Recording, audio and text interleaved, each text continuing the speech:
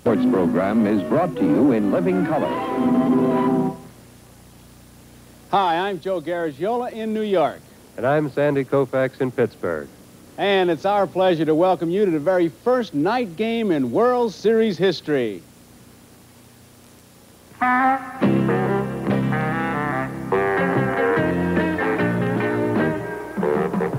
World Series Report 71 with Joe Garagiola and Sandy Koufax. Brought to you by Texaco and the many thousands of Texaco retailers and distributors in all 50 states. Trust Texaco to have the right gasoline for you. What an evening this figures to be. Since 1935, when the very first Major League night game was played in Cincinnati, night baseball has become an important part of the baseball scene. Since 1903, the World Series has been America's #1 sports event. And tonight, for the very first time, the two come together. And in the next half hour, Sandy and I invite you to join us for some looks at yesterday's third game of this year's World Series. We're going to visit with some of the men who have helped the Pittsburgh Pirates and the Baltimore Orioles get into this year's World Series. Then a special trip into the world of the umpires, including a chance to see what kind of an umpire you would make. And then we're going to have a special visit from two old friends, Bob and Ray. You know, some players prefer to play night games, while others, like Ernie Banks of the Chicago Cubs, well, he says things like, the time to play this game is during the day. And sometimes I think that's the real reason the Lord invented sunshine. Well, now, to me, it really didn't make too much difference. You see, the evenings were just a little bit cooler, and that changed my game plan a little bit because I had to take a jacket to the bullpen. And I'm just wondering about Sandy Koufax. But first, I do want to ask Sandy, do we need a jacket tonight because of the weather? Joe, it's been a very pleasant day, and they say it's going to be a pleasant evening temperature-wise. Forecast, 55, 60 degrees. The only problem is they're also forecasting a 30 to 40% chance of rain. And that could cause a problem. We're hoping that it'll be later tonight before the rain shows up here in Pittsburgh. Sandy, what about a night game? Did you rather pitch at night or during the day? Well, I think as you started to talk about it, I think the weather played a big factor in that. Being a pitcher, you get to July and August in the East, it's very hot and humid sometimes. You prefer the evening because it was easier to keep your stuff. A lot of hitters, I think, prefer to play during the day. Maybe for that reason, maybe they see the ball better.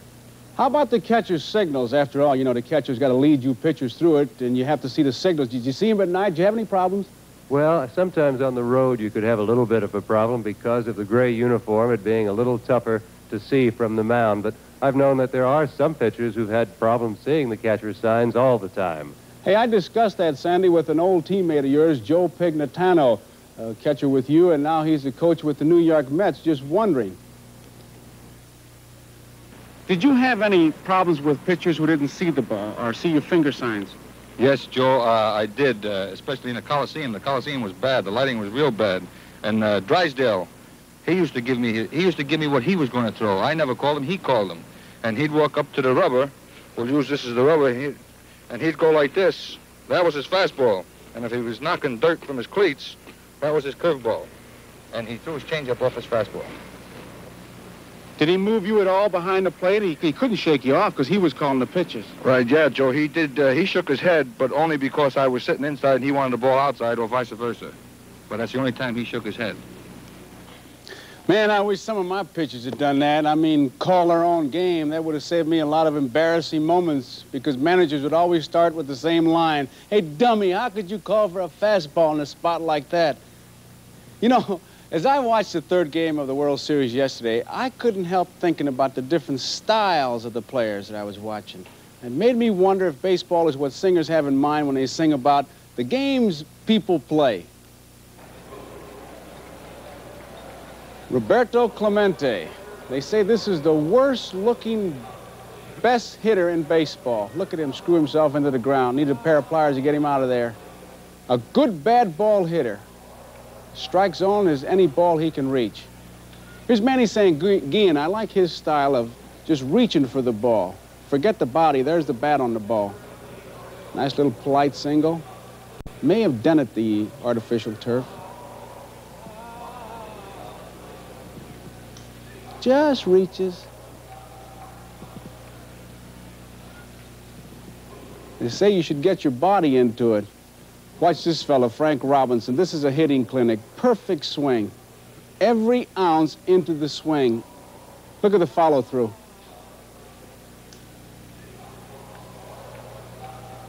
Perfect. This is Bob Robertson. Watch the top half of his body, all strength. When he goes into it, look at those arms. Belong in a baking soda box. Power.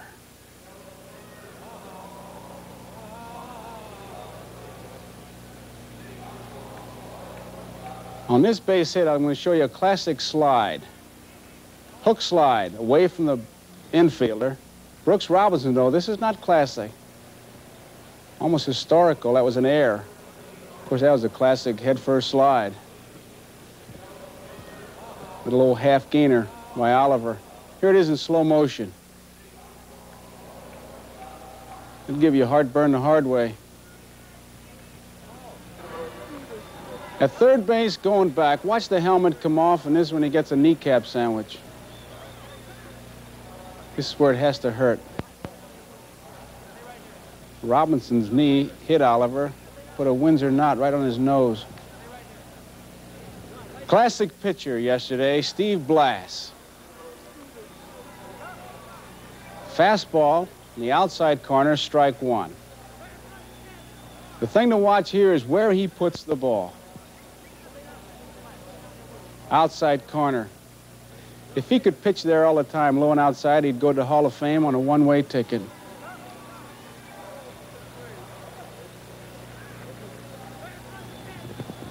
This next pitch is a fastball.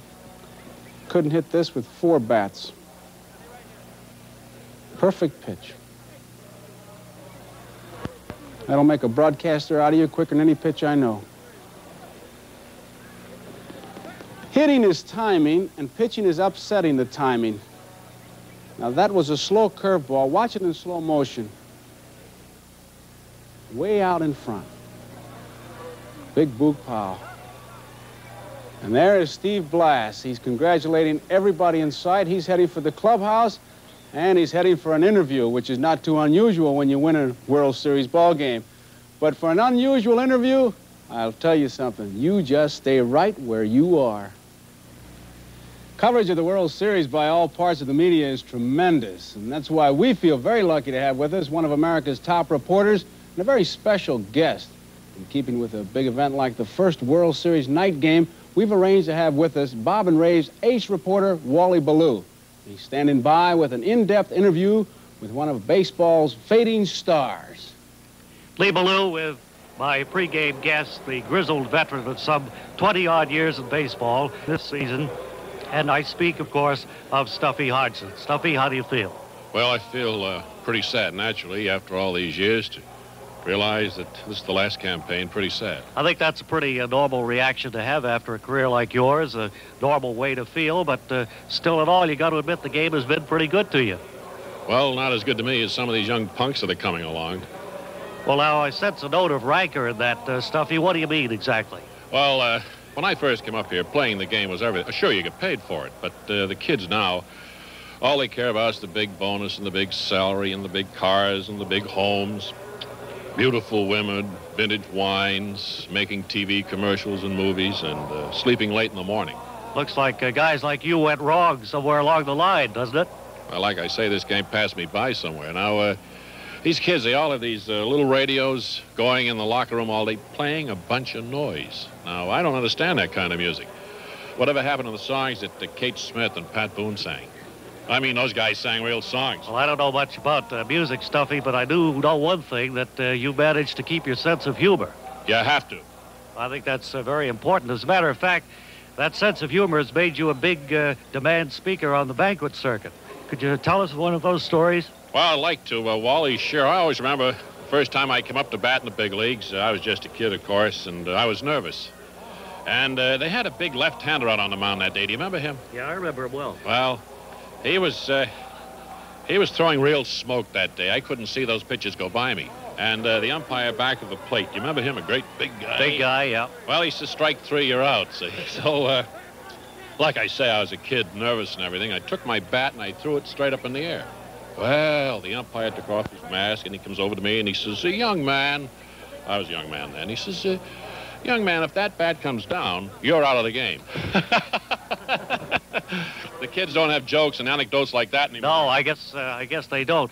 Tell me this. I know over the years you've come to be known as a guy who didn't take too much care of his diet, didn't look out for what he ate or drank or how much. And still in all, you look to be in pretty good shape. How do you account for that? Well, looks can be deceiving, Wally.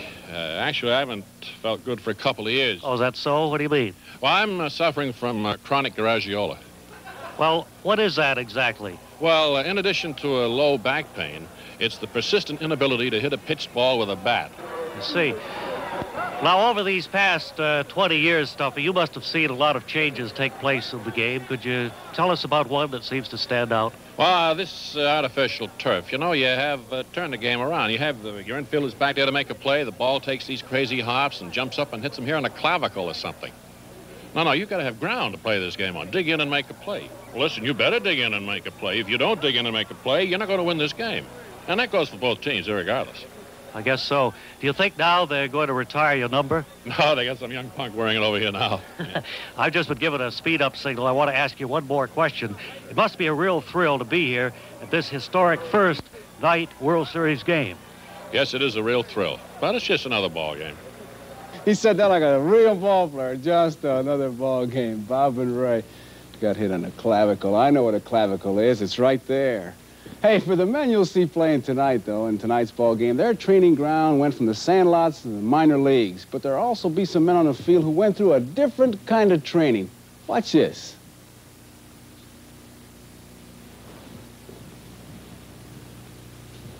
What are those guys doing, you figure?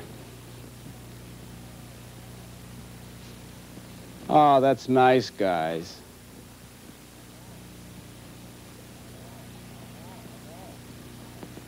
Foul ball. Okay. That's what they like to call.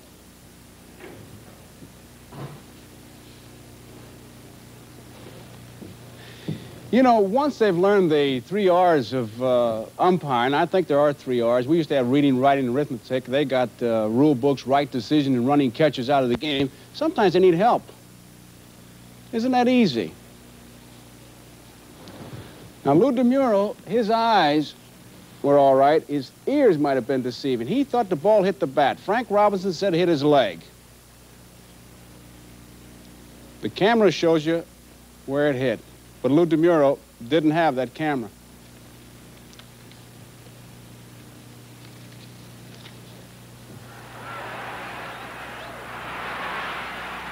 Listen to this.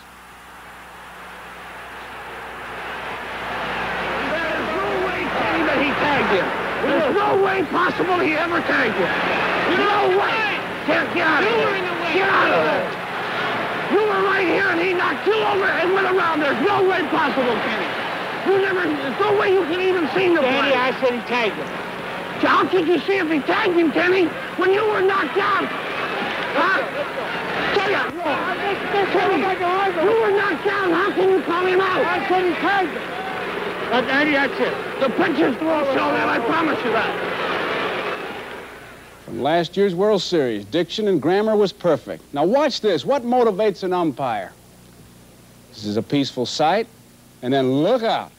Now watch the umpire. He's going to be the peacemaker, but he's smart enough never to take off his mask. And then self-preservation.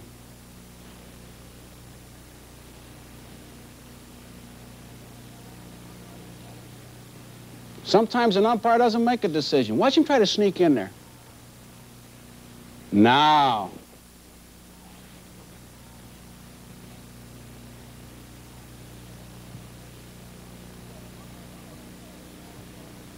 Oops, got in the back door through the servants' entrance. Hey, now, have you ever sat in a ballpark and you booed an umpire's decision? What's coming up is especially for you, even if you haven't booed anybody. Let's find out right now what kind of an umpire you'd make. Remember now, you're the umpire, and we want a decision, and we want it right now. The umpire has to make his decision right away. Watch.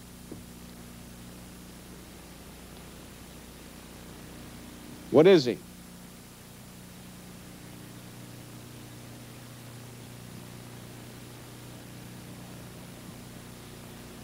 You called it too soon.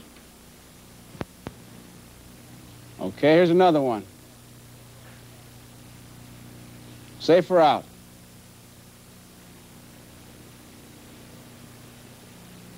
Gotta wait.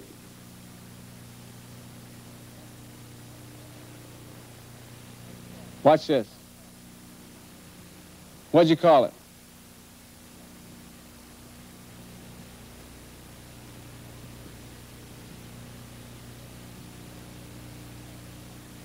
He was safe.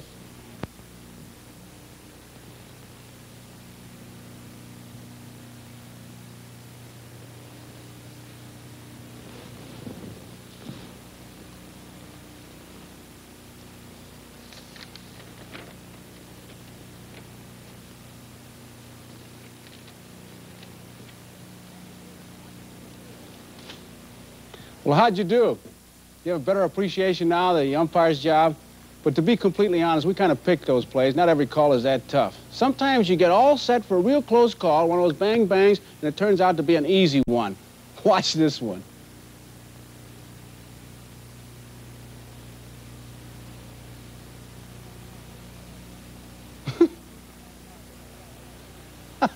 That umpire was very Italian, wasn't he? Hey, in just a minute, it'll be time to talk to some of the people most directly concerned in this year's World Series, the guys who are looking for a winner's share. Well, right here, it's time to talk to the man who hit the big home run for the Pittsburgh Pirates yesterday, Bob Robertson, and a couple of fellows who know what it's like to be the winning pitcher in the World Series, Pittsburgh's Steve Blass and our own Sandy Koufax. Thank you, Joe. And since it seems that most people would like to see the long ball in baseball, let's talk to the man who hit the home run. Bobby, first of all, you hit that on a bunt play. You were supposed to be sacrificing. There's very little chance of your being fined by Danny Murtaugh, is there? No, there wasn't any indication I was going to be fined yesterday. Danny didn't say anything after the game about it. He just smiled a little bit. But in a very important series like this, whenever you make a mental mistake like I did, I think you should be fined. But the way things have turned out, I think it was for the best. I don't think anybody will argue, most of all Steve Blass. What about this ballpark? This is the first night game in World Series history. A lot of hitters have said that they have trouble seeing the ball at night. They only see the top half of the ball. What are the lighting conditions in this new Pittsburgh park? We have wonderful lighting here. I don't think it's going to make any difference whether playing at night here. I don't think it's going to make any difference to the pitchers or to the hitters, especially in this ballpark. We got good lights, and the rest of the stadiums in the league, some of them aren't as good as we have here. So I don't expect any trouble as far as seeing the ball at home plate. What about the pitcher for the Orioles tonight, Pat Dobson? I think you faced him when he was at San Diego. Did you hit him well? What do you expect? I guess your whole ball club probably knows him. Dobson, well, he has the same type of stuff that Palmer has for Baltimore. He doesn't throw as hard, but he's got the same type of breaking pitch. He has come up with a palm ball, an off-speed pitch, which he uses a great deal. So I'm looking forward to a real good battle tonight between the pitchers and the hitters. What about hitting in this ballpark at night? Does the ball carry not quite as well here in the evening as it does during the day? I don't think the ball is going to carry as good tonight as it did yesterday in the ball game, but if I get a hold of one or the other hitters get a hold of one, if you hit it good enough, it's going to go out. It doesn't make any difference about the win. Well, I know you're strong enough to hit it out of anywhere, and thank you very much, and good luck to you, and I'm going to talk to your partner over here, Steve Blass, for a while. Steve, first of all, congratulations on yesterday's game. It's, I think, one of the finest I've seen in the series, one of the finest I've seen all year. It looked like you had great stuff and great control all through the game. Yeah, it was a good ball game, and thank you very much. I'll pay Robertson's fine. Any fine he gets, I'll take care of the tab on it. I felt better as the ball game went along because I wound up having 3 pitches to work on, and usually during a ball game you'll wind up discarding a pitch along the way or going to another pitch, but all 3 of them were really working well for me, so I stayed with them, and I think this helped me stay strong. I just didn't have to try to throw the fastball by him all the time. What about the scouting report on Baltimore? I know sometimes a team gets a scouting report and a pitcher looks at it and has to make a change in what he's going to do or how he's going to try and pitch. Well, we got a very thorough scouting report, and I would say, like all scouting reports, it was pretty accurate, but you also can't get away from your own style of pitching, so I stayed mainly with the way I know I can pitch. I made a couple of notes on a couple of the things that I saw during the first 2 games, but seeing a ball club for 2 games doesn't really tell you a lot because Saturday they hit the long ball, and then in the second game they just hit a lot of singles. So I was kind of caught in the middle. I didn't know whether they'd be swinging for the long ball or trying to just hit the ball straight away and get on base. So I just tried to go with the way I have to pitch. Could you give me just a little quick rundown on Luke Walker, tonight's pitcher? Yes, I can. Of all the pitchers on our staff, Luke by far has the best stuff, the best natural ability. He's got a fastball that he doesn't turn over to be a sinker, or he doesn't cut it so much, but his fastball is really live, and it's liable to go either direction, which makes it really tough. And he's got a very explosive curveball, I think similar to the one you used to throw. And he's overpowering. When he's right, he just overpowers a ball club. Well, that's great. Thank you, Steve. Good luck to you. We're looking forward to seeing you possibly Saturday in Baltimore. Now let's go back to Joe in New York. Okay, Sandy, that big Robertson talking about missing the bunt, that's become the great play of baseball. He's missed the bunt a couple times and then pop one right out of the ballpark. Those big sluggers never get the bunt sign. That's the problem. When they do get the bunt sign, shock sets in. Because the bunt sign is the easiest sign in the world. At Pittsburgh, for example, this was our bunt sign. We had a letter on our cap when you covered it with the right hand. We're playing the Dodgers one day. First and second, nobody out. Seventh place hitter is up, right? Everybody knows he should bunt. Our coach goes to here and goes through all this, which means absolutely nothing, and our guy backs out of the box and gives it this. No, I ain't got it, I ain't got it. So all of a sudden, our coach very deliberately goes through it again, gets to here, goes down slowly. Our guy's going, I ain't got it, I ain't got it, I ain't got it. Finally, the coach is standing just like this, whistles, goes like that, and our guy's going, I ain't got it. Preacher Rowe, pitcher for Brooklyn, says, want you to bunt, B-U-N-T. Not that tough a play. You know what's tough? Is getting a bunt sign so the pitcher can knock the guy in. That's tough. Sandy, we've been having some fun trying to pick the star of the game before it's even played.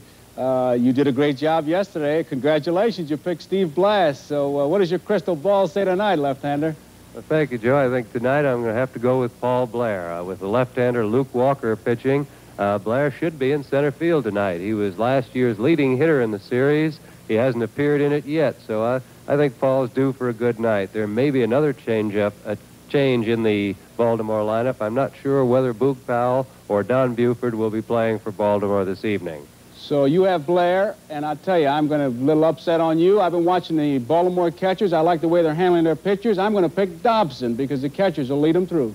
All right. Figures that an old catcher would lay it all on the catchers. If Dobson does it, it's probably going to be to his credit.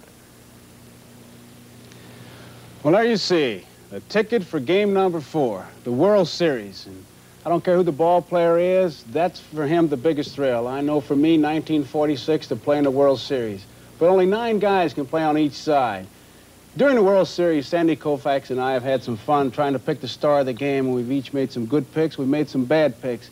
But there's one problem with that. We're pretty much limited to the players in the starting lineups, only 9 guys on both sides, and we're overlooking a lot of the guys. Each of these guys contributed to his team being there, yet some of them may not get to play a single inning in the World Series. And I guarantee that every team that ever played in the World Series included guys that a spotlight never got around to. So Sandy and I didn't want to let this World Series pass by without giving a salute to some of the guys who they didn't make the headlines, but I'll guarantee you they made contributions to getting the headliners into that World Series. So we salute you guys. And, of course, I'm getting set to watch the ball game, and I want to ask Wally Ballou and Stuffy, who you picking, Wally? Well, I think I'm going to pick Baltimore, Joe. How about old Stuff? I think I'll go with Pittsburgh because they're playing here in the friendly confines of Forbes Field. Well, let's just sit back and watch just another ball game.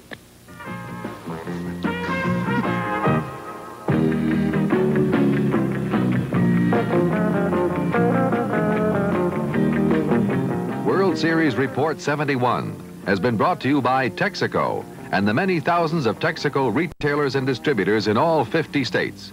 Trust Texaco to have the right gasoline for you.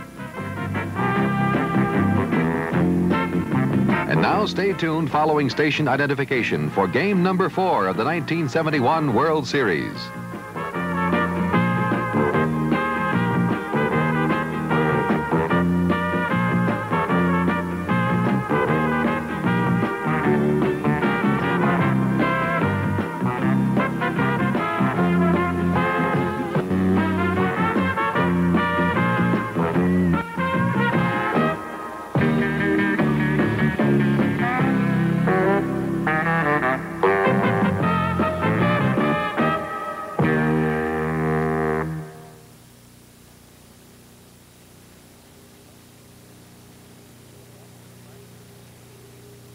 A beautiful actress. You guys televising tonight? Hey, Harry. You guys televising tonight? Oh, geez. Look what I did. What? Oh, you're going to kill me. Hurry up, hurry up. Fix him up. Oh, God. Don't worry about I apologize. Don't worry about it.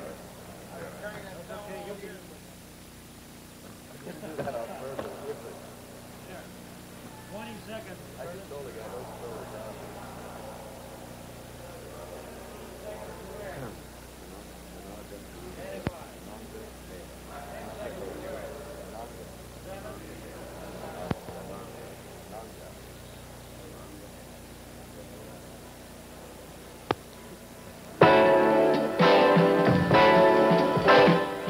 This is the Golden Triangle of Pittsburgh, and there's a light on tonight. The fourth time in the history of the city of Pittsburgh, as all the office buildings have their lights on to celebrate the first night game in the history of the World Series. Here on the banks of the Monongahela, the Alleghenies, they join to form the Ohio River. And you're moving now into one of the most beautiful new parks in baseball, Three River Stadium. Yes, sir. Welcome to Three River Stadium as NBC Sports, a service of NBC News, presents Game 4 of the 1971 World Series. The American League champions, the Baltimore Orioles, versus the National League champions, the Pittsburgh Pirates.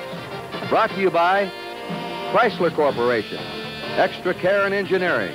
Your host tonight, your local Dodge dealer. By the two-bladed razor, the new Gillette Track 2 twin-blade cartridge shaving system. And by Phillips 66, the performance company. At Phillips 66, it's performance that counts. Hi, everybody. I'm Curt Gowdy of NBC Sports. This is Bob Prince, the broadcaster of the Pittsburgh Pirates. And my NBC Game of the Week partner, Tony Kubek, will be roaming the stands tonight with his comments. And for our first night game, we have a beautiful night. 72 degrees here. It's warm enough to... Well, you don't need a sweater or top coat tonight. Not much wind. And you know, it seemed odd today to be standing around a hotel lobby in the afternoon waiting for the World Series at night. We've had 397 World Series games played before this one, all in the daytime. And here we are. And we're glad you could be with us, all of us at NBC, and you fans not only across America, but around the world for this historic event. Now, let's move over here to Bob Prince of the Pirates, as they won yesterday to get back into the series. Bob, you've been with the Pirates a long time. You're in their clubhouse after the game yesterday and today. What's the feeling of the Pirate team now? Well, Curt, after two crushing defeats at the hands of the Baltimore Orioles, and of course they were really crushed in Game 2, they felt they turned the momentum of the Baltimore club around a little bit and gained some of their own. They picked up a lot of confidence, and the result is that they're raring to go in this game tonight. And of course the Orioles, well, they seem to win graciously and they lose graciously. Not much to say. They had a 16-game winning streak snap. And in this ballpark, you're going to see here tonight the largest crowd in the history of Pittsburgh baseball. Yes, standing room only. Only 1,000 seats went on sale at 6 o'clock, and they were gobbled up real quick. The Pirates have played well at home. They led the National League in home victories with the artificial turf. How about the lighting here, Bob? That might be a bit of a problem to the center fielder, particularly for Baltimore. They're not used to it. It's a different angle on the lights, and it could cause him some trouble on balls that are lined right directly at the center fielder. And we've had a couple of changes. Right-hander Paul Blair goes to the outfield to start in place of Buford tonight for Baltimore. A right-handed hitting catcher, Etchebarren, will be behind the plate.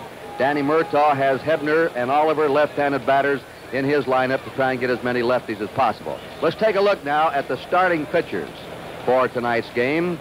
And right now you're looking at the Baltimore right-hander, Pat Dobson.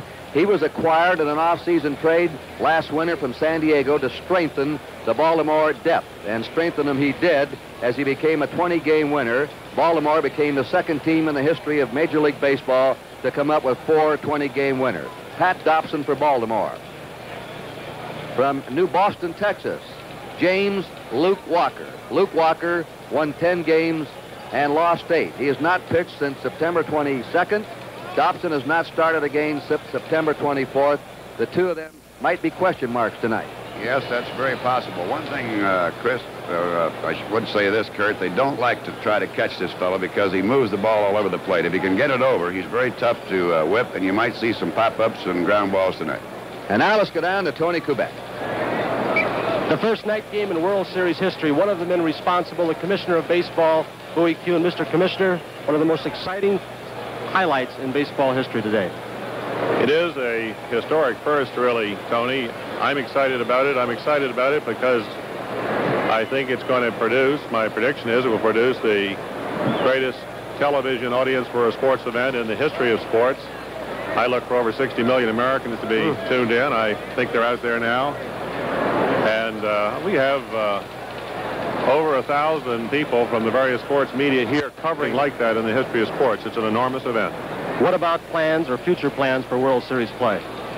Well, we're so satisfied that this single night game is the right thing to do that next year we're going to have the 3 weekday games on at night so that you'll have Saturday and Sunday day, Tuesday, Wednesday, Thursday night. And that way the fans of America, the people who work, the kids in school can see the whole thing if they want to. Mr. Commissioner, a packed house here tonight.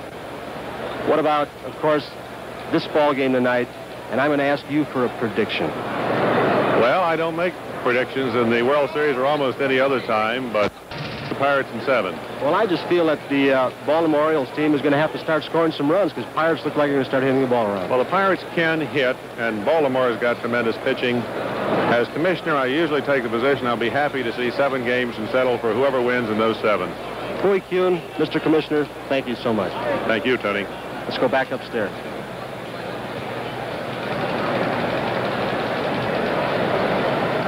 All right, we're going to have the starting lineups announced to you very shortly. We have been entertained here before the game by the Pittsburgh University Band, and now let's meet both teams. Game of the 1971 World Series. Here are the official lineups, and let's have a big Pittsburgh welcome as they're introduced. First, the American League champions, the Baltimore Orioles. Here is the manager of the Orioles, number 4, Earl Weaver. Batting first and playing center field, number 6, Paul Blair. Batting second and playing shortstop, number 7, Mark Belanger.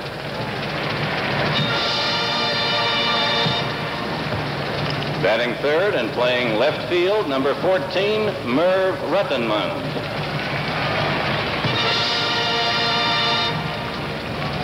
Batting fourth and playing right field, number 20, Frank Robinson.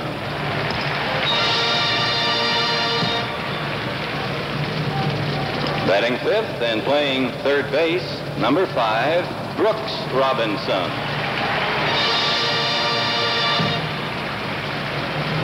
Batting sixth and playing first base, number 26, Boog Howell.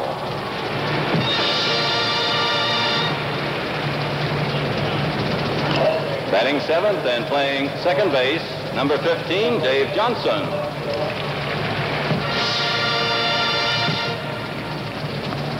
Batting eighth and catching, number 8, Andy Etchebarren.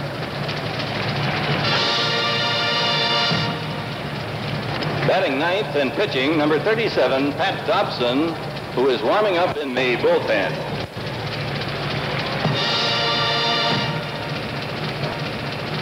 And here are the remaining players and coaches of the Baltimore Orioles. Don Buford, Mike Cuellar, Clay Dalrymple, Jerry DeVenon, Tom Dukes, Dick Hall, Elrod Hendricks, Grant Jackson, Dave Leonard, Kurt Moten, Dave McNally, Jim Palmer, Pete Rickert, Chico Simone, Tom Chopay, Eddie Watt, and coaches Jim Fry, Billy Hunter, and George Stoller.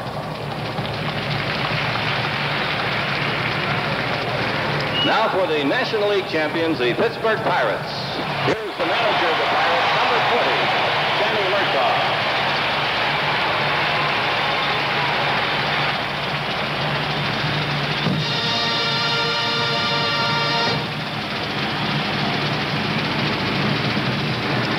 Batting first and playing second base, number 30, Dave Cash.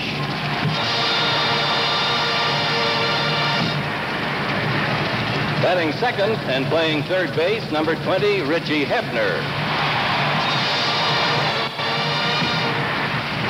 Batting third, playing right field, number 21, Roberto Clemente. Batting fourth, playing left field, number 8, Willie Stargell.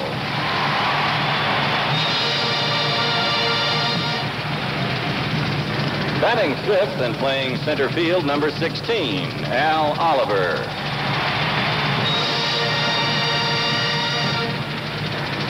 Batting sixth and playing first base, number 7, Bob Robertson.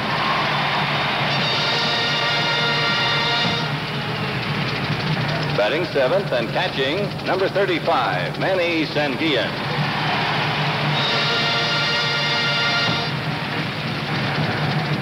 Batting eighth and playing shortstop, number 2, Jack Hernandez. Batting ninth and pitching, number 23, Luke Walker, who is warming up in the bullpen.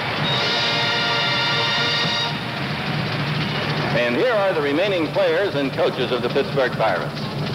Gene Alley, Steve Blass, Nelson Bryles, Gene Kleins, Vic Davalillo, Doc Ellis, Dave Justy, Bob Johnson, Bruce Keeson, Milt May, Bill Mazeroski, Bob Miller, Bob Moose, Jose Pagan, Charlie Sands, and Bob Veal, and coaches Don Leppert, Frank Osiak, Don Osborne, Dave Ricketts, and Bill Verdon.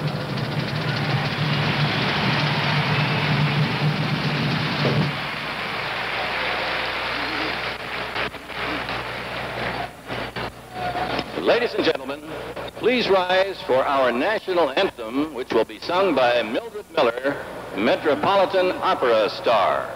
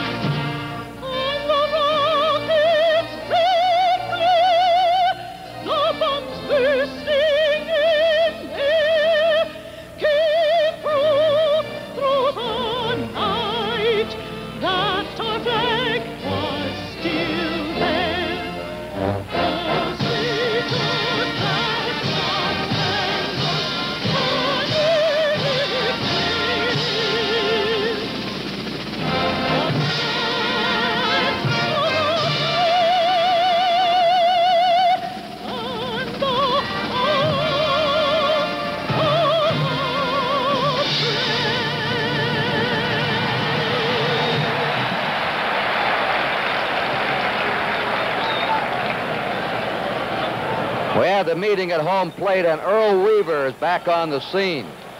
He let the Baltimore coach, George Stoller, take the lineup out one day after the Orioles had been in a losing streak.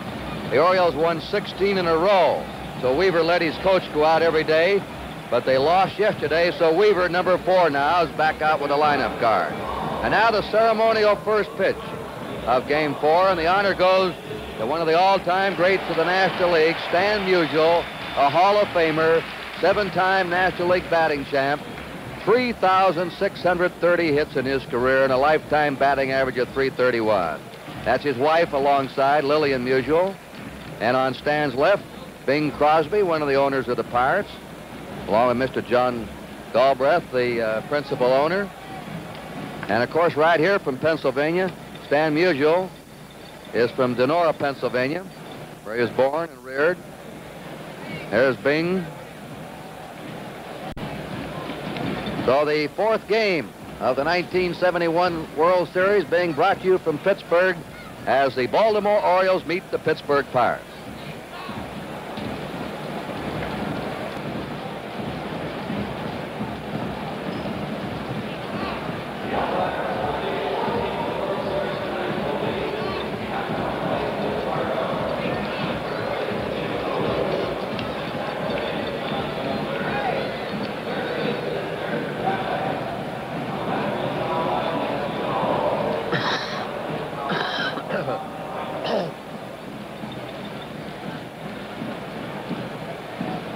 Okay, I'll turn it over to Bob and let him do it. I'll do the umpire, turn it over to Bob for the defense.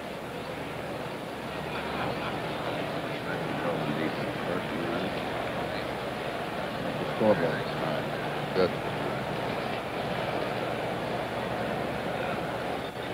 That's fine. And you're from what part of town in Pennsylvania?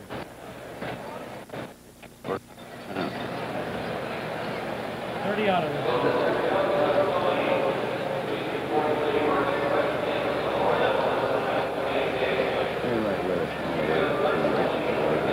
All right, we just yeah, sure.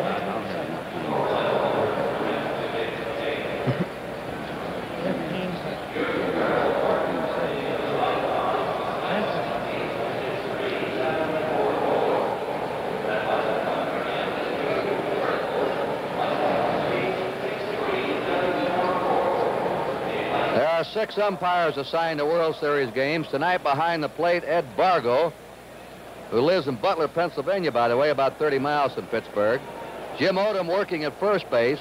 John Kibler at second base. Nestor Shilak at third base. Umpiring the left field line will be Ed Sudol, and the right field line will be handled by John Rice, who was born in Homestead, Pennsylvania, a suburb of Pittsburgh. There go the Pirates on the field.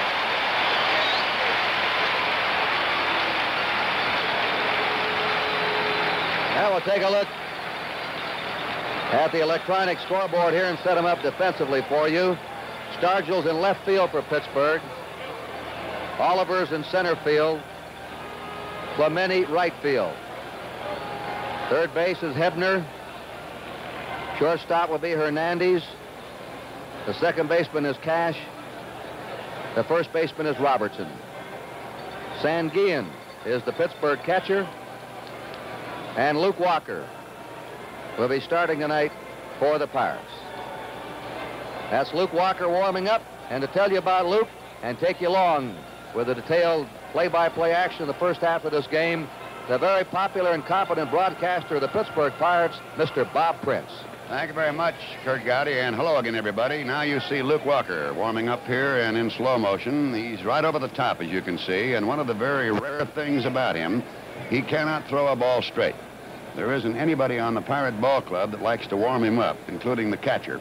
He does not know where that ball is going to go. It can run in and away from any type of batting, and normally when he's right, you'll see a lot of pop-ups, strikeouts, and certainly an awful lot of ground balls.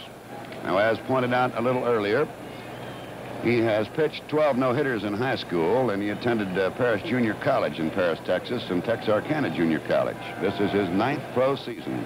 Began with the Boston Red Sox organization, and on the year for 1971, he won 10 and he lost 8. His last game he pitched on September the 22nd. He worked 6 innings against the Cardinals, and he helped clinch the division championship. Bob, it'll be interesting to see if the Orioles will be taking against him. He has a history of control problems. Yes, he definitely has that. Now, here's one of manager Earl Weaver's. Thank you, and enjoy the viewing. Paul Blair, Earl Weaver having made a bit of a switch, moving Blair, a fine outfielder, into center field. And the strike is there. They will now stop this game and give this ball to the commissioner of baseball, Bowie Kuhn. And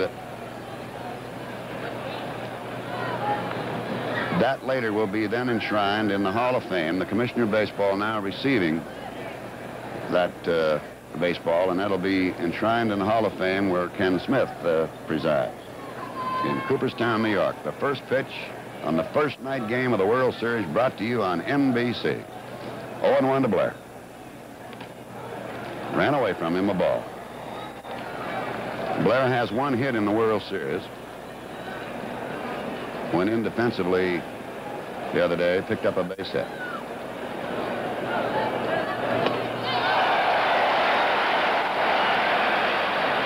I'll tell you, Curt, when Walker has it going, he has a snake coming in at that plate. That's what the ball players say. Very sneaky.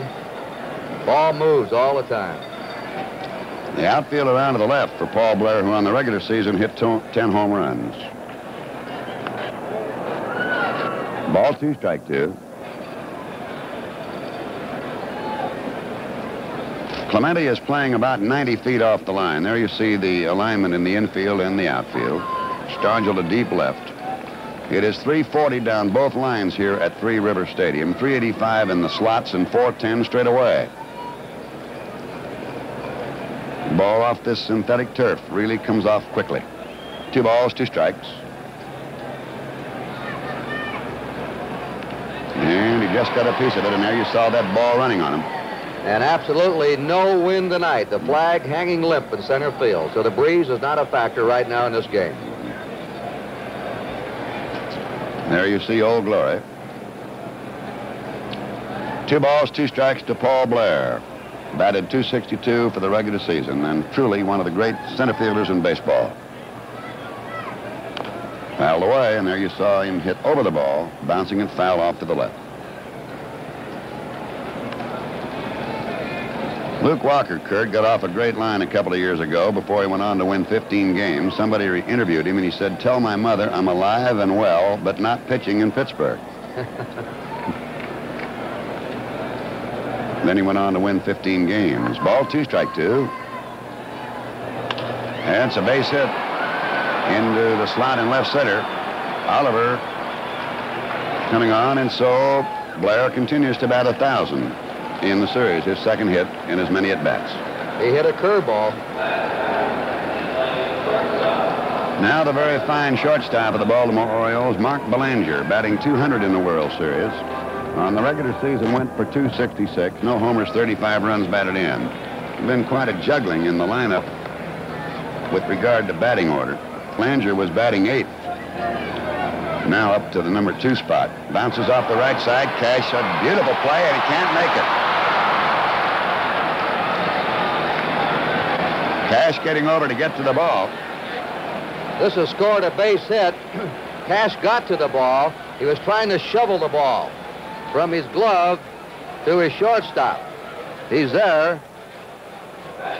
But as he got the ball out of his glove, it slipped away from him. That scored a base hit. Cash did a remarkable job getting to the ball to keep it from going through. So the Orioles have a quick threat already, top of the first inning. So at 2 on, here is Merv Redmond batting at .231, 1 home run and 4 runs batted in the series. You saw flashed there on the screen his average for the year. Ball.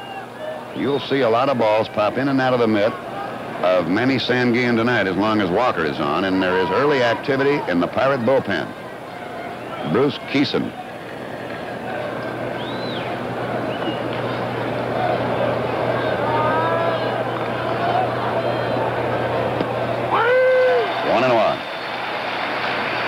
Eddie Vargo of Butler, Pennsylvania, does a lot of work. He's the plate umpire with the George Junior Republic, which is a school for wayward boys, and it's been a very worthwhile endeavor.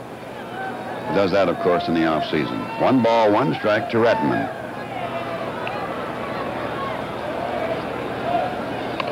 A bunt foul. 1 and 2, and they're trying for the base hit, obviously. You wonder how sharp these two will be tonight with their control. Walker pitched last September 22nd. Dobson started on September 24th. That's quite a layoff.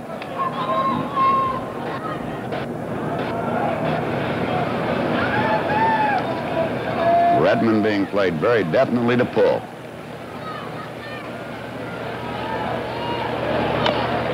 Foul off the first base side. On this synthetic turf, as Walker retrieves the ball there, the balls roll very true. And normally, if you get a pretty good shot out over second or short, it'll go all the way to the wall. And the outfielders here run to surround the ball, not cut it off. The Orioles play on only 1 artificial surface in the infield in the American League. That's at Comiskey Park, Chicago. But they say they like this artificial surface. 1 ball, 2 strikes. 2 on, nobody out. Top of the first and no score. Bouncer for the hole, and Hernandez flags it down, and he has no play, but he saves a run. From the hole side of shortstop, Hernandez getting it on into second. Wide range here by Hernandez. And this ball really takes off like a jackrabbit on his hard artificial surface. throw too late at second base for the attempted force. And now the Orioles have the bases loaded, nobody out, and their cleanup batter, Frank Robinson, up. And Robinson, batting at .583 in the series, has 2 home runs, and both of his home runs have come with nobody aboard. But now, with the bases loaded, the Pirates will play the infield back. He's had 7 base hits and 12 at-bats. Outfield necessarily very deep and around to the left. Ball.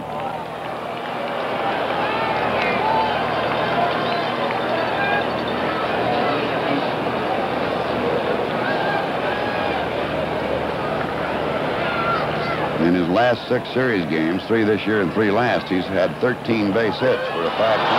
Fastball or a wild pitch, and the run will score as the other runners move up. We'll await a ruling here. And the ball got away from Sanguin. The Orioles jump into the lead 1-0.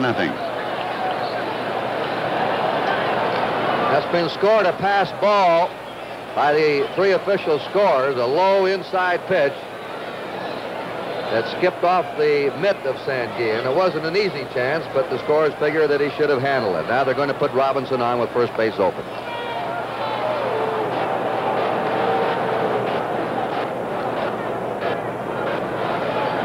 Well, this started out when Paul Blair hit what appeared to be a hanging curveball for a base hit. Then Belanger picked up the base hit off the second base side of the diamond when Cash attempting to shovel the ball along over to Hernandez covering there to get the out and did not. Now here's another tough man, Brooks Robinson, batting .500 in the series.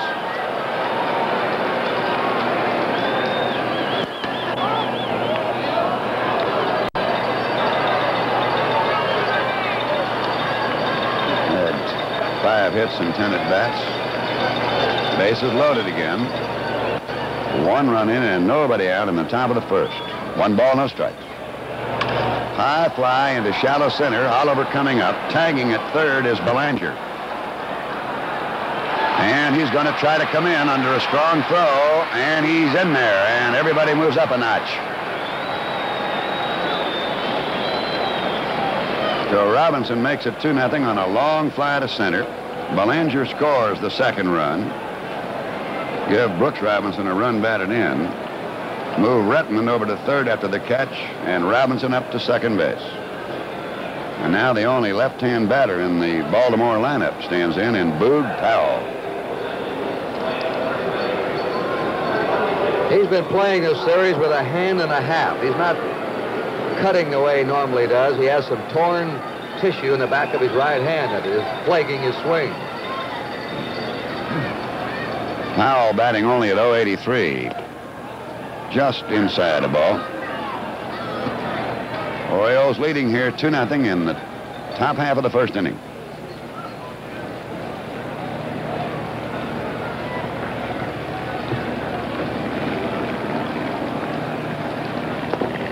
A ball. The Pirates are not shifting as much, but now Hernandez has moved in a little bit behind second. He was over on the third base side of second. Now you see the shift there. With a count of 2-0, they've moved a little bit, figuring Powell have a better pitch to pull.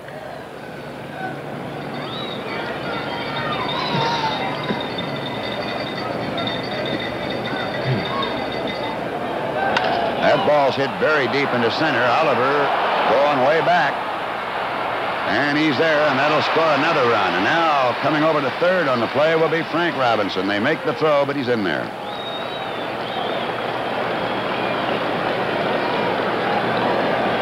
Wonder where he'd have hit that one with both hands healthy. They might have had to flag it down somewhere west of the Alleghenies. And Bill Verdon is coming out.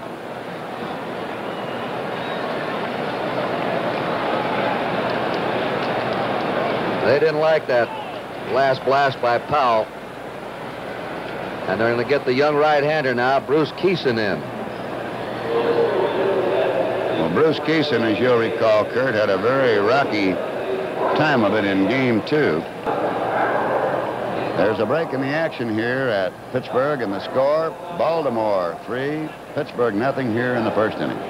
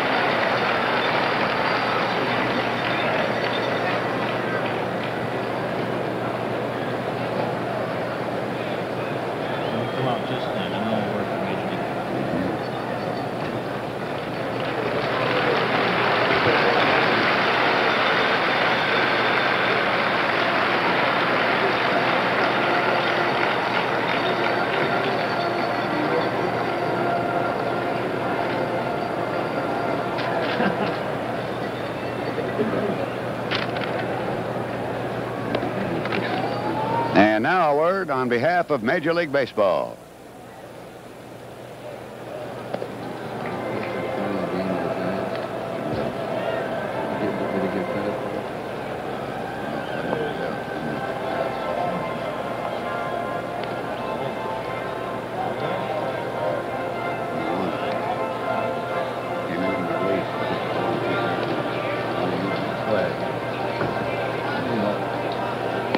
Bruce Keeson, who is about 6'5", he says he weighs 185 pounds. There are those who doubt that. He pinched the final game in the, or not the final game, but the big clinching game out there for a victory against the San Francisco Giants when he came in relief, pitched 4 2/3 innings, allowing only 2 hits, striking out 3. His first outing against Baltimore was indeed a very rough one. He walked a couple of batters at the wrong time for him and the Pirates. The bases were loaded at the time.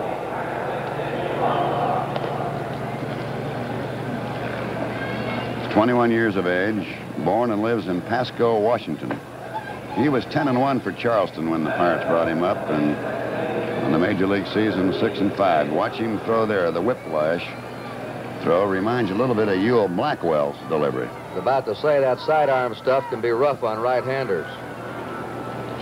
He goes to Dave Johnson, batting .250 in the series, and here's a bouncer to Hebner at third. On to Robertson, the inning is over. And so at the middle of the first inning, the score is Baltimore 3, the Pirates coming to bat.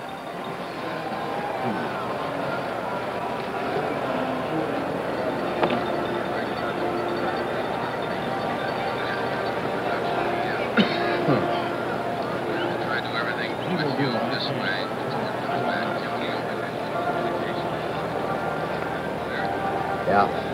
Yeah. All right.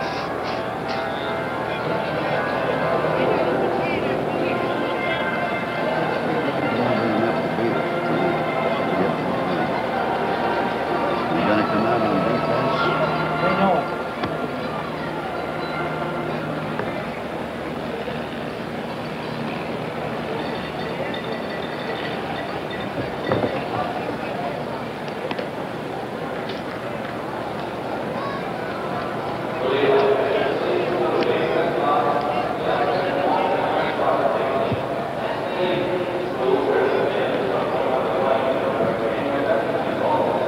So Baltimore jumps on top, and now we'll set the Pirates defensively, or the Baltimore defensively. That's Merv Retman in left field, Paul Blair in center, Frank Robinson in right field. At third base, Brooks Robinson. Shortstop, Mark Belanger. Dave Johnson at second base. Boog Powell at first base. Behind the plate, Andy Etchebarren. And on the mound is Pat Dobson, who won 20 and lost 8. Now, he, like Luke Walker, has not had a lot of work. And his last outing occurred on the 28th of September when he worked 2 innings in relief against Boston. His only relief appearance, by the way, of the year. He goes to Dave Cash, who's had 2 hits and 13 at-bats. Batted .289 on the season. Ball.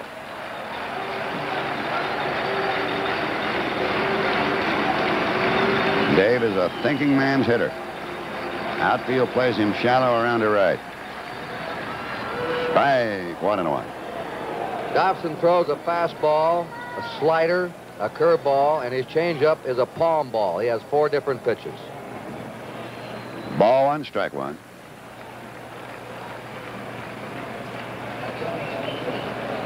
Orioles lead 3-0 as Cash leads off for the Pirates in the first inning. Ball 2. Patrick Edward Dobson, born in Buffalo, New York, now lives in Durham, North Carolina. His 12th professional season began in Detroit, by the way, in the organization there. Ball 3. He,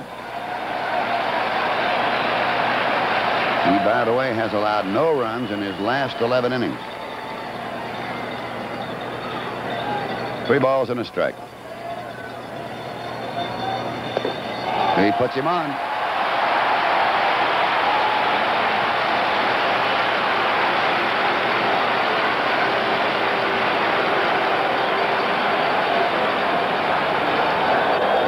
Richie Hebner, batting .333 in the World Series, has 1 homer and 3 runs batted in. Came in a losing cause.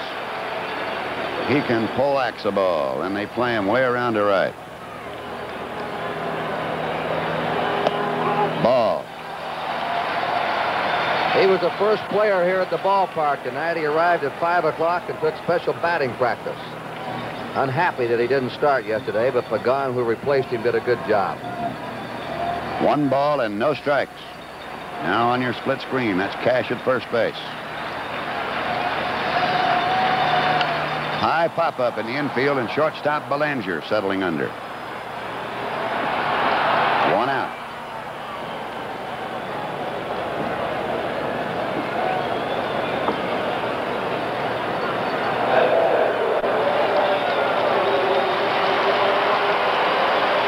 Pittsburgh hero Roberto Clemente.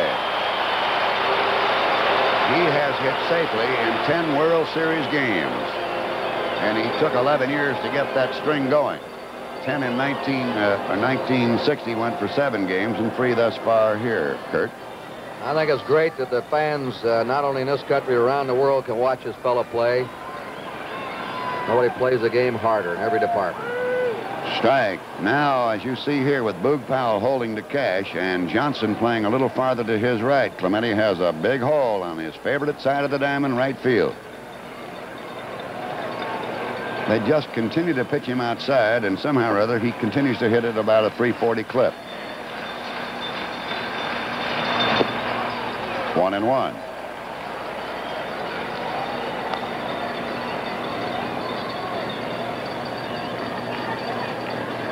He always looks like he slept in a bad mattress or pillow. He's always cricking that neck around as if he has a bad neck.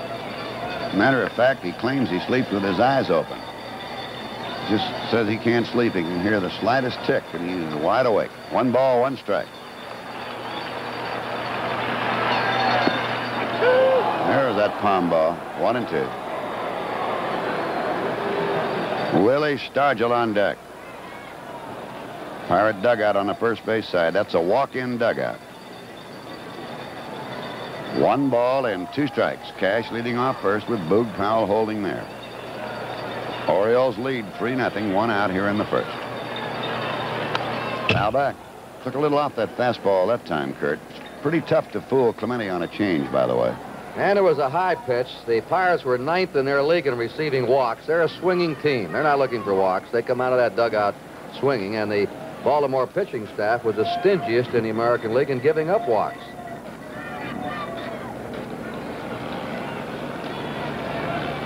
Clemente, while he's played way around to right, can poleaxe a ball up the left field side. If he gets his pitch, he can take it down that way in a hurry. 1 ball, 2 strikes. And watching carefully, as you saw, Clemente has a habit of just going right out over the plate with his body and watching it right into the catcher's mitt. 2 balls, 2 strikes, 1 out and 1 on. The Orioles lead 3-0 in the bottom of the first. And that time he picks him up on a strikeout, and that's the 2nd out of the inning. First strikeout of the game. Now Willie Stargell.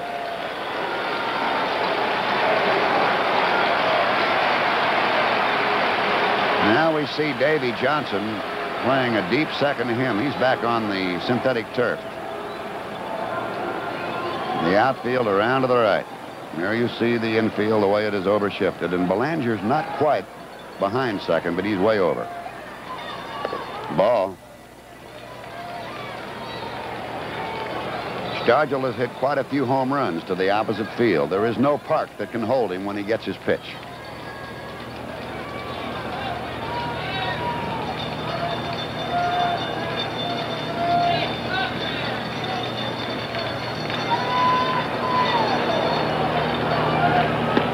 Turned that one over, 1-1.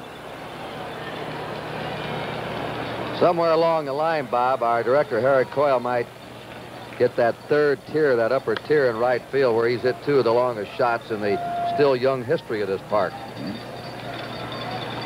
A ball and a strike to Stargell. There's a base hit to right center field. It may be in the gap. It is. It's going to go in there, and Cash is fast.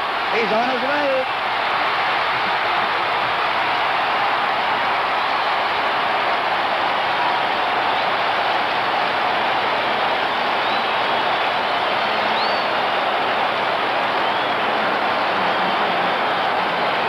This ball is bobbled in right field by Robinson, but I don't believe it would have made any difference. On the artificial surface, it scoots right through. Frank Robinson couldn't play the carom cleanly. And finally, it's the center fielder, Paul Blair, who picks it up and fires in. But Dave Cash is already into the dugout with a score. The Pirates are on the scoreboard, and Stargell's at second. And Al Oliver in there as we're back to live action. It's ball 1 to him. He's batting 100 in the series. 3-1 now, Baltimore leading, and this could be a real big scoring ball game. Al will be 25 years old tomorrow. 1 ball, 1 strike. Well, as you and I were talking earlier, Curt, at the head of this broadcast, anything hit on a line in between those outfielders, they don't run to cut it off. They run to just catch up to it. 1 ball, 1 strike. Ball 2.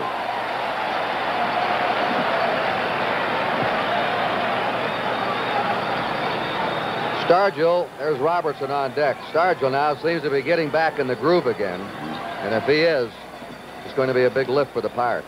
There he is out at second base on a double. Fouled away. You know, Curt, the Pirates all year long have been a great 2-out scoring ball club, and they show some early signs here tonight. They normally get their runs in clusters. They hit a lot of back-to-back home runs. 2 balls, 2 strikes. Ball 3.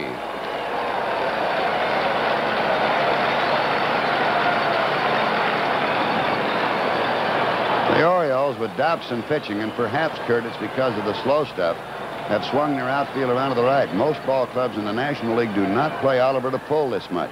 Now they're set over there about 3 or 4 strides to right center and right field. Fouled away. And look at Powell. He's almost on the first baseline.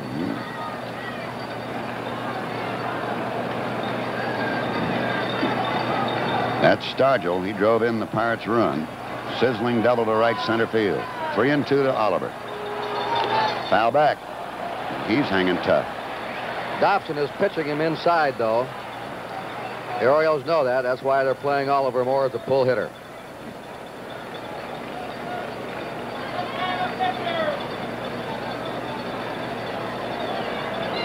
There you see the manner in which Boog Powell is playing, and Johnson well over to his own left at second base.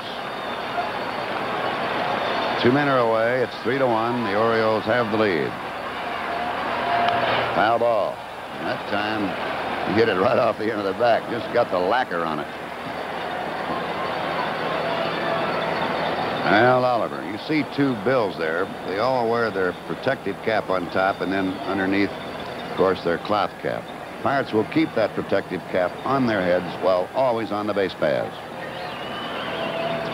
Ball 3 and strike 2 to Oliver. Stargell leading off second base. And a foul ball.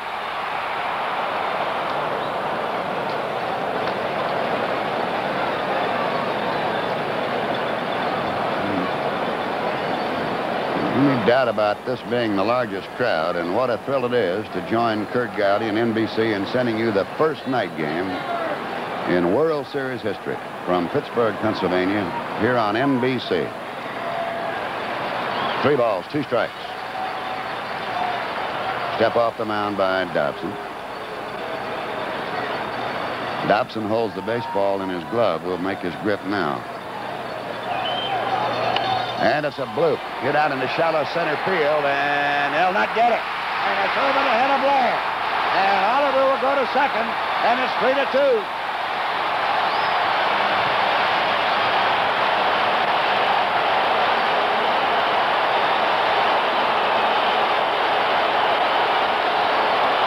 Now here's a new trend in baseball, the artificial surface. Watch the bounce on this Texas leaguer that drops in. Normally on a grass outfield, I would just dunk there. But look at the high bounce, and Paul Blair, not used to playing on this surface, the ball bounced over his head, and that gives Oliver an extra base. It has scored a double. That's Earl Weaver, who's come on. The Orioles now are getting their bullpen busy, and it's a 3-2 game. The Orioles came up with 3 in the top of the first. The Pirates have come right back with 2. Dave Leonard is the right-hander, and Grant Jackson the left-hander. And, of course, Curt, the other advantage the Pirates had there, with 2 out, Staggio could run. With less than 2 out, he would have had to hold up on that one for fear the ball would be catchable. And that is part of the break of the game. And again, the Pirates are showing their 2-out run-scoring ability as Big Bob Robertson. I suppose you know by now he missed the bunt sign yesterday and hit a 3-run homer. Into the dirt, ball 1. He didn't miss 1 bunt sign, he missed 2. Frank Osiak, the third base coach, gave him 2 bunt signs, and he didn't read either one. Well, he had a good excuse. He said, "Why would you ever ask me to bunt? I've never bunted in my life." And I was 0 for 9, and I had to get a hold of something. 1 ball, no strikes. Ball 2. Well, if you pitch this fellow, there's Frank Osiak. You pitch this Robertson away, he'll take you right out to right field. And you get him in the wheelhouse, and the fans start to duck in left field. 2 balls and no strikes. And he fouled it at the feet of Echeverrin. You know, those 2 runners on, Bob, when he hit the home run, Clemente knew there was something wrong, that Robertson missed the sign, and he was going to call timeout or ask for time.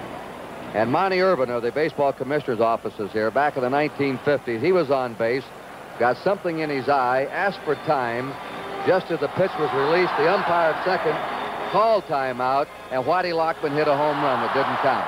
And if Clemente had got the time and the pitch had been released, Robertson would have lost the homer yesterday. 2 balls and a strike, and that is Oliver with a double out at second. He wheeled on that one, didn't he? 2-2. Pirates had that happen to them quite a long time ago. Frank Frisch was the manager. Pirates had a shortstop, Frankie Zach. He called time, and Ziggy Sears called it. Nobody heard him, and Jim Russell hit a home run, and then struck out. 2-2. Hit slowly off the first base side. Dobson to Boog Powell. But the Buccos come back with 2 runs on 2 hits and leave a runner. And at the end of 1, the score, Baltimore 3 and the Pirates 2.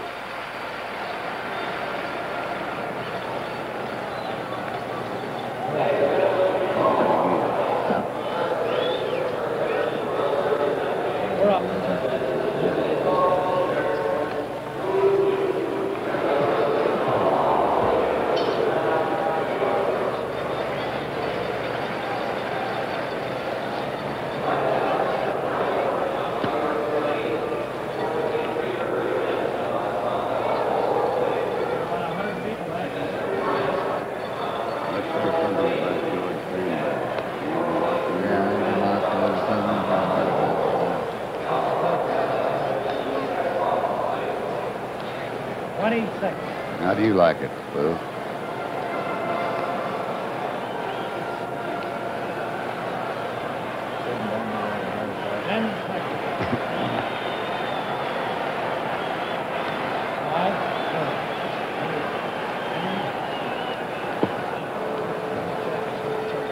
On the left of your screen is Billy Hunter, born in Punxsutawney, Pennsylvania, known throughout the world as Groundhog City.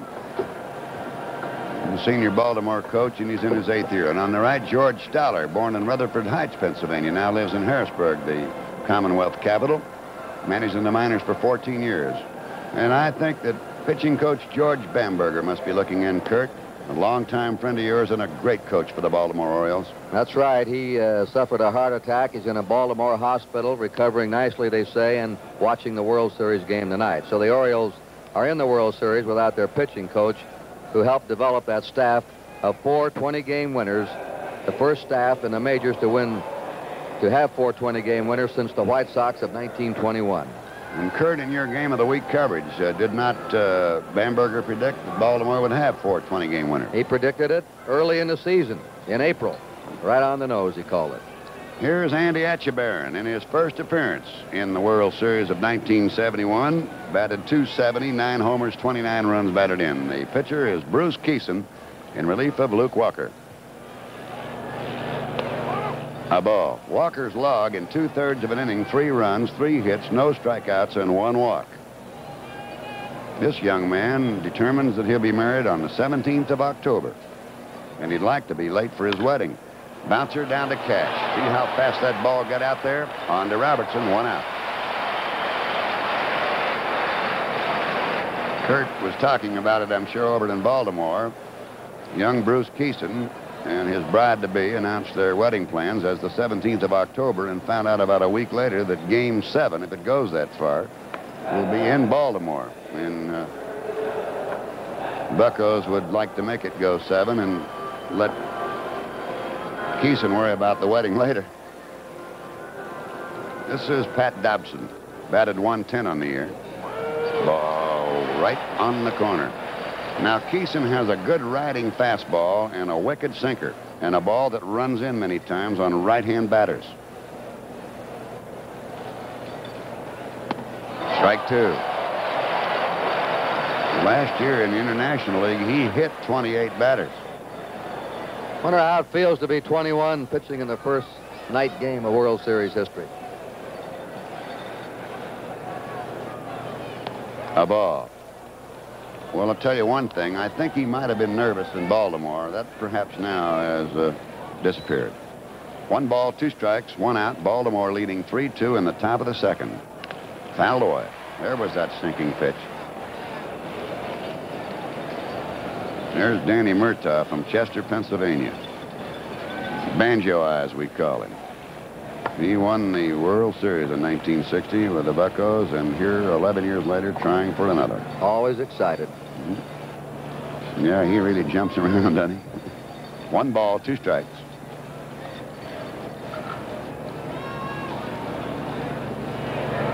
Good night. Kieson has his first strikeout. And there are 2 away in the Baltimore second inning. There is Earl Weaver. And you can't say too much about him, Curt Gowdy, a magnificent manager with a fantastic managing record.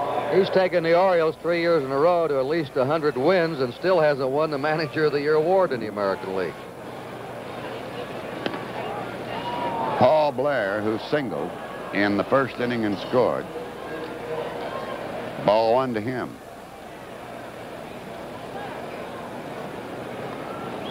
Had 10 home runs on the regular season. Fouled away.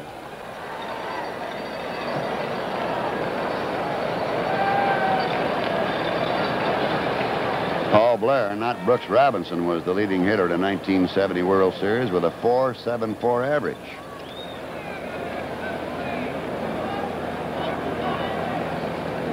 Time has been called, and that was called by Blair.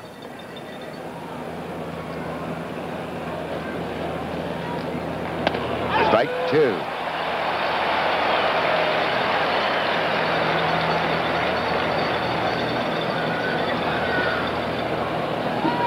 Look at that baby face, Curt. 21 years of age. 2-2. He's even shaking off the signs tonight. You ask him if he weighs 185 pounds, and he'll challenge you. He looks like a stick, doesn't he? He said he built that body without lifting a weight.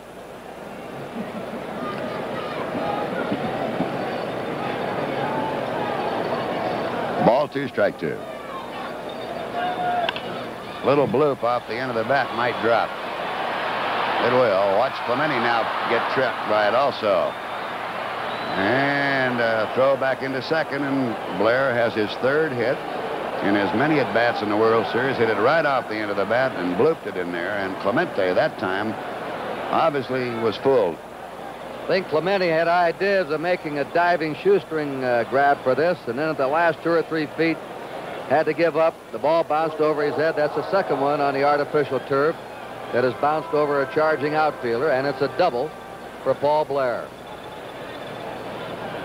Been some peculiar base hits thus far. The Orioles have had 2 infield singles and a bloop double. And the Pirates have had a bloop double. Mark Belanger, who picked up an infield single in the first inning. Orioles lead 3-2 here in the second inning. 2 out.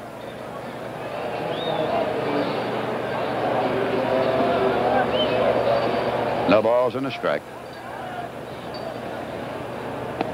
Strike 2. Boy, he's not only sneaky fast, Curt, he is quick. Yes, and coming in from third base, these right-handers give on him. Belanger chokes on that bat about 3 or 4 inches. You can see the end of the bat handle hanging down there.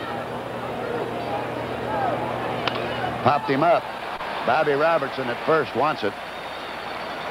And that'll stow the Orioles away. No runs, 1 hit, no errors, and 1 left. And we go now to the bottom of the second inning, and the score, Baltimore 3 and the Pirates 2. Okay, we're going to change mics. Is that what you're doing? Yeah. Okay. The mics always go out just to discuss it. We lost it.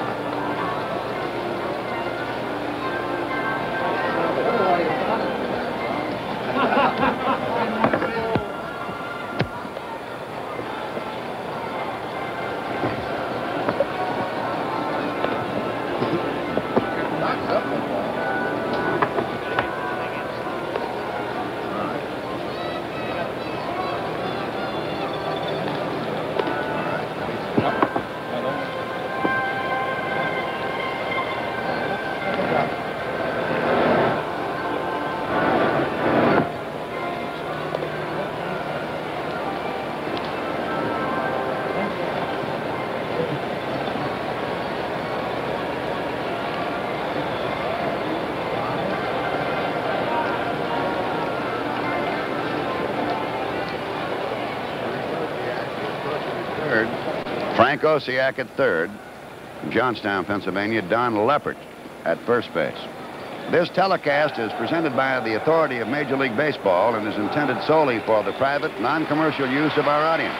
Any publication, retransmission, or other use of the pictures, descriptions, or accounts of this game without the express written consent of the Commissioner of Baseball is prohibited. That beep beep you hear in the background is for Manny Sanguin. He's known as the Roadrunner here. Batting at .319 on the season. Jammed on the pitch down to Brooks Robinson. Boog Powell and 1 out.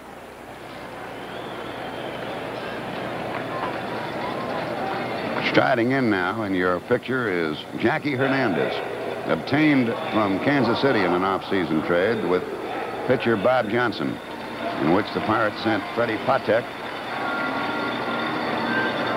Jerry May, and Bruce Dow Kenton there. Hernandez was not to have started tonight, but Gene Alley came up with an ailing knee. Strike. Baltimore leads 3-2, 1 out, none on in the bottom of the second inning. This broadcast coming to you, first night game in the history of the World Series and being seen all over the world here on NBC. In Taiwan, Canada, Puerto Rico, Venezuela, Colombia, Bermuda, Virgin Islands, Dominican Republic, Hawaii, Alaska, Mexico. And, of course, our U.S. bases in Germany, Korea, Manila, and Panama. 1 ball, 1 strike. Hernandez had ideas of bunting down the third base when he's going against the best in the game at charging the bunt and making that off-balance throw to first in Brooks Robinson. On the corner, a ball and 2 strikes. There you see the Pirate bench, and that's Billy Burden there, and getting ready to bat, of course, Bruce Keeson.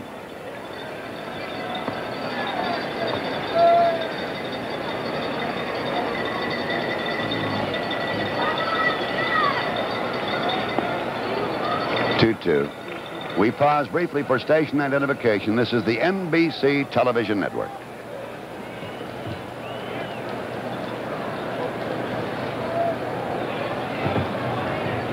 Ball 2, strike 2. Pulled slowly to third, foul. There's Brooks Robinson, than whom there is no Hoomer. A tremendous third baseman for the Baltimore Orioles. He was a little irritated tonight. They had some write-ups in the Pittsburgh papers that Robinson wasn't going as well to his right as he did last year. A couple of shots were hit by him yesterday. He said those balls were by me. I didn't have a chance for them. I dived, but they were gone. Yes, they certainly were. Somebody apparently alluded to the fact he'd been on the banquet circuit a little too much. Ball 2, strike 2. And there's a drive toward left center and right at Paul Blair. Fans tonight are watching probably the best defensive center fielder in baseball, Paul Blair, who especially goes back as well.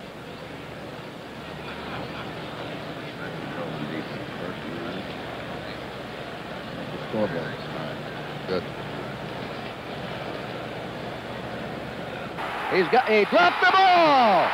Here's Robertson is stopping at third. There's a jam up on the bases. Sanguillen's hung up.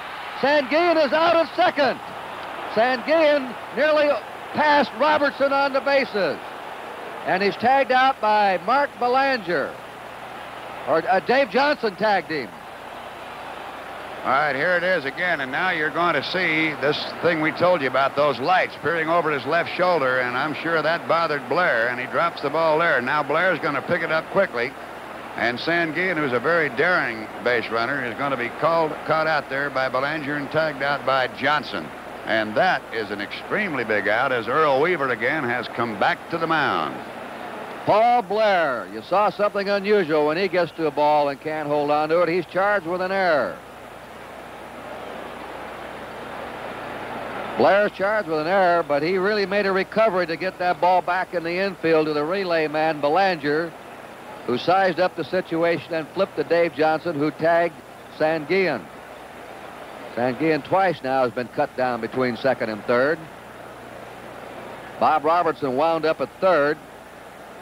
Milt May now, a young left-handed hitting catcher, is going to bat for Bruce Keeson.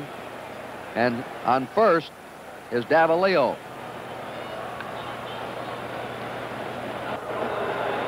The Orioles have just made their 8th error in the series. Boy, the Pirates certainly have had all kinds of scoring opportunities, and it's not just this game tonight, Curt. It's been every game they've been in. Milt May hit .278 this year, 6 homers, 25 runs batted in.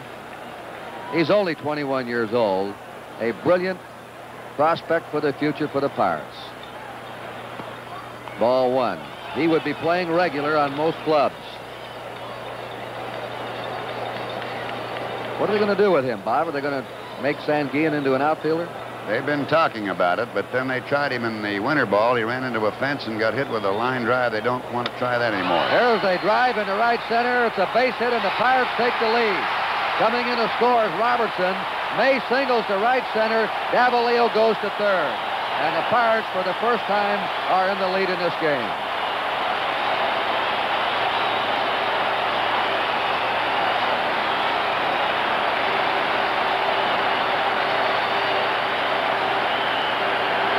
Well, they finally got the timely hit. And now Gene Alley goes in to run for Milt May at first base. May gets a big hand as he trots into the Pirate dugout. He came through.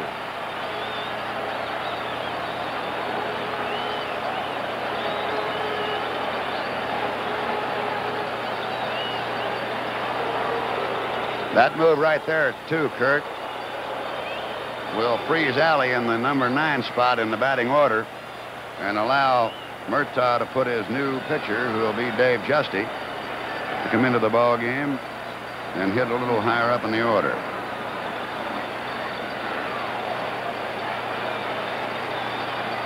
Well, the two heroes right now, 21-year-old Bruce Keeson, who pitched a brilliant relief job tonight, and now Milt May, who's delivered the go-ahead single.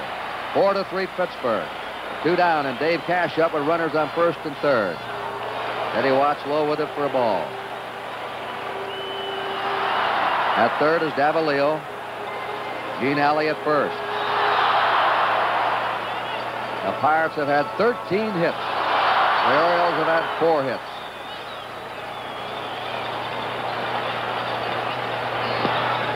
Ball 2, 2-0.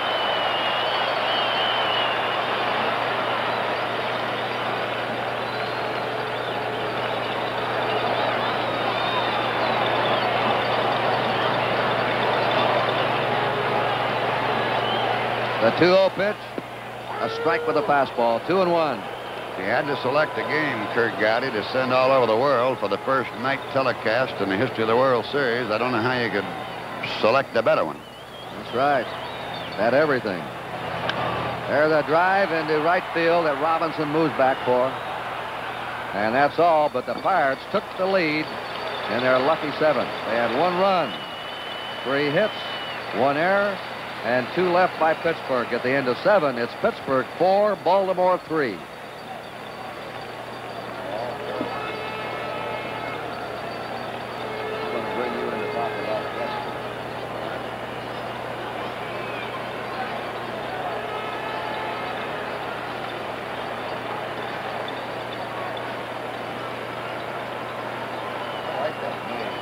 Yes, sir, boy.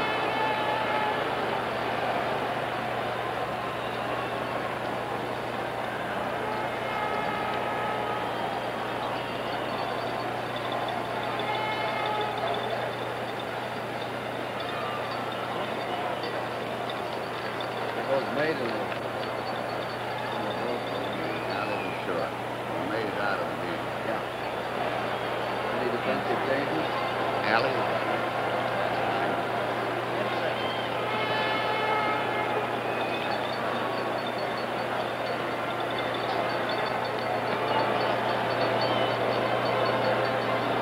We pause now for station identification.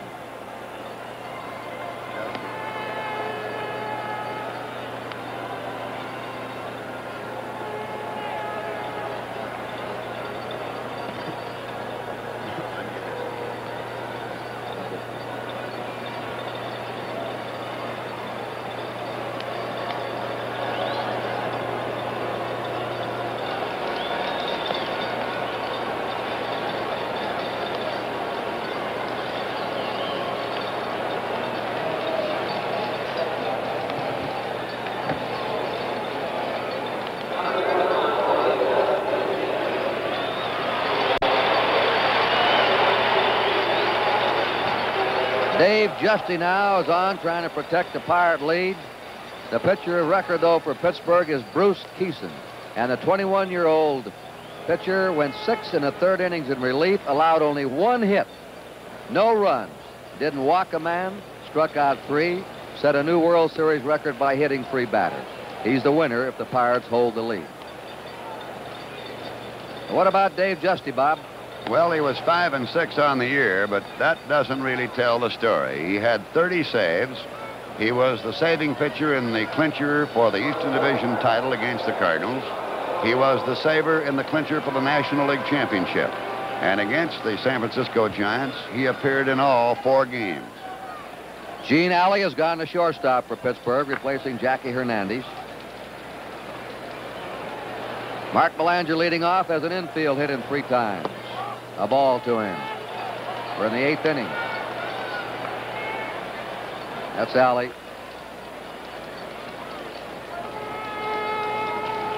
Justy has a fastball, breaking pitch, and a palm ball. Strike, 1-1. Throws that ball back out of the palm of his hand. Uses that as his changeup.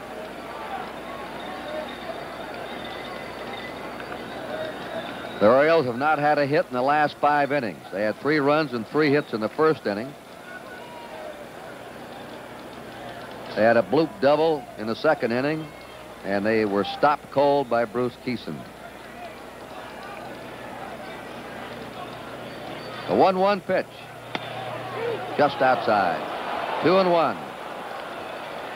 Dave Justy led the National League in saves this year with 30. He pitched 1 scoreless inning in the 2nd game of this series. 30 years old.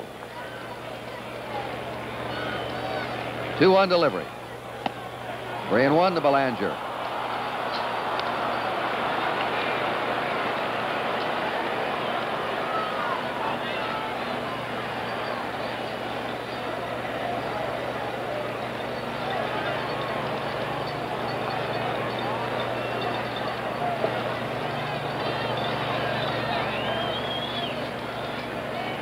Three-one pitch to Belanger.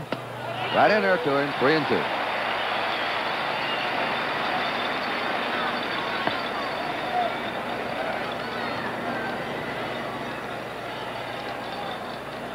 Notice he's up on that bat handle a couple of inches. He's out. One away in the 8th.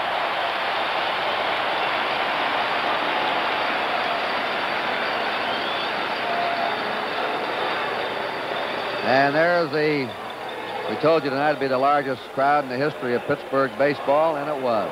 51,378. Standing room only tonight here in Pittsburgh. And the lights on in the Golden Triangle for only the 4th time in the city's history, except for the Christmas celebration, in honor of the first World Series game at night. Ball 1. The city of Pittsburgh downtown is aglow tonight. There'll be further aglow if the Pirates win this one. They'll go from a light on to a glow on. The 1-0 pitch. Fastball for a strike, 1-1. Dave Justy attended Syracuse University, where he's an outstanding athlete and was a phys ed major there. He met his wife Jenny at Syracuse University, and she majored in psychology, if that tells you anything. The 1-1 pitch. Ground ball drilled to Cash at second. Over to Bob Robertson, 2 down.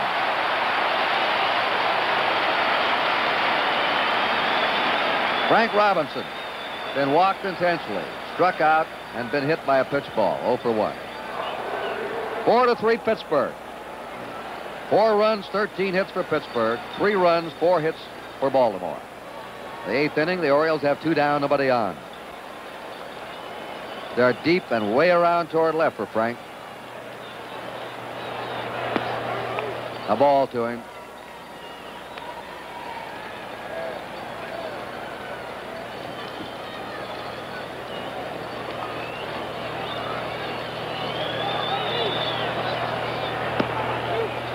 Ball 2.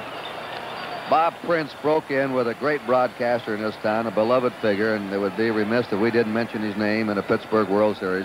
Rosie Rosewell. We would call that pitch the old Dipsy Doodle. He surely would have. A pop up to the right side by Frank Robinson. Cash says, get out of my way. I got it. 3 up and 3 down for Baltimore. And we're going to the last of the 8th inning as this Pittsburgh crowd goes wild with a score. Pittsburgh 4, Baltimore 3.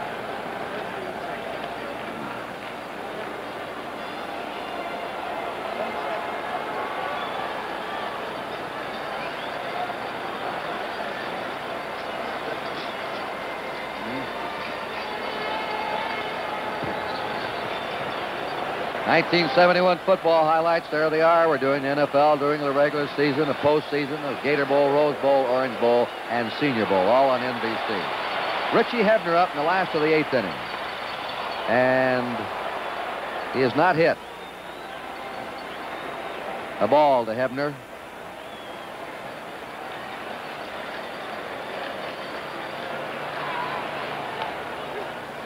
Popped to short. He singled in the 3rd. He struck out. He lined out. Brooks Robinson making a great play on a low line drive in the 6th. 1 out of 4 for him. Clemente will follow. Foul back.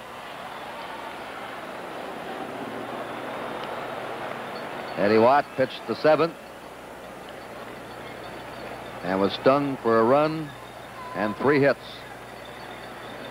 2 balls and a strike to Hebner. There's a long drive and a deep ride, backing up. Robinson on the warning track, right on the edge of it for the out. 1 down. Clemente has struck out, single to right, single to center, and walked. 2 for 3.